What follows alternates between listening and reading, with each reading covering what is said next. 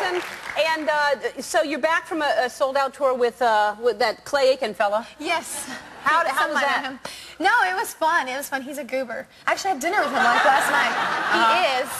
You have no idea. And by goober, you mean? Goober. Like, I mean, nobody knows his personality, but he is hilarious. He's like smart, witty, funny. Like, he's just really... And you traveled together on a bus? Yeah, we shared the same bus just because we, you know, we're both pretty anti-diva. So we, but it was kind of hard because at points I would be like falling asleep and he'd just be like, Kelly, and just start waking me up because he was awake. Yeah, that's not nice. It's hard to sleep on a bus anyway, don't you find?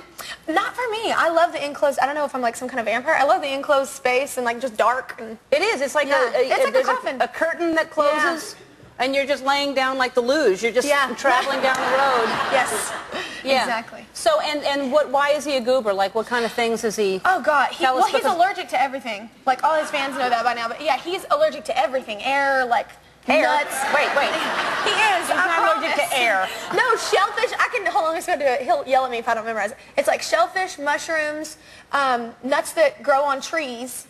And then you have to take a course, because I rode with him on the same bus. And anytime you're near him, you have to know that you have to, like, shove this needle in his thigh. If anybody touches him with, like, that has touched nuts or anything, it's horrible.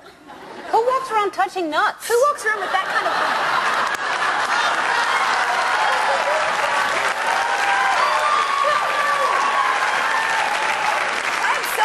to say, but I'm going to keep him in.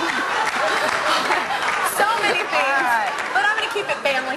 So. Oh, good. All right. Some of that will be edited. Listen.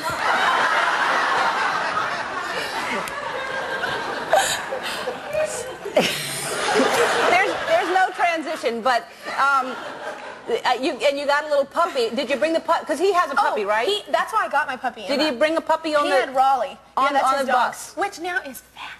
His dog is fat. Yeah. He feeds it too much. But mine is little and cute. What is yours? A little tiny Yorkshire Terrier. Emma. Her name is Emma. She's so cute. And how old is Emma? She's like, what would you say, 9 months? Well, my friend's here. Are you asking the audience? Sorry. No, my friend's here, and she's actually the one who's helping me. I'm having a bit of a potty training problem. Yeah, she puts the dog is, everywhere. not you. You're fine. No, wait, not me. Okay. I'm wording everything wrong today. So the dog is not potty trained at 9 months? No. Isn't that awful? I know, but okay. At least it's a small dog. Like, how am I supposed to like potty train it when I'm at the studio, and you can't take a dog that poops and pees everywhere at the studio, like pee all over their studio. You know, like, hey, I'm just making my place. Yeah. My mark.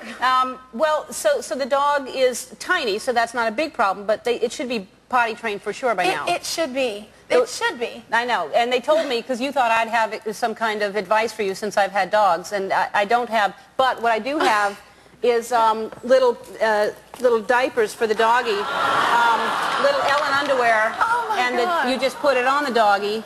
And then if it pees, it doesn't really matter. Did you like have these made? Like, yes, little diapers for your doggy. And my God, that's so cute. Yeah, there's a whole bunch of them in there. But isn't that kind of nasty? Then they just like walk around in it. But I guess they won't do it then until you take them out. Well, I wear them. I don't mind. Well,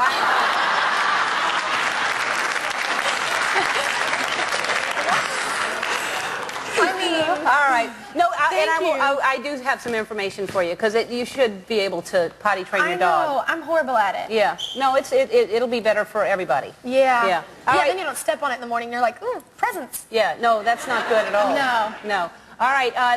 The dog will be fine.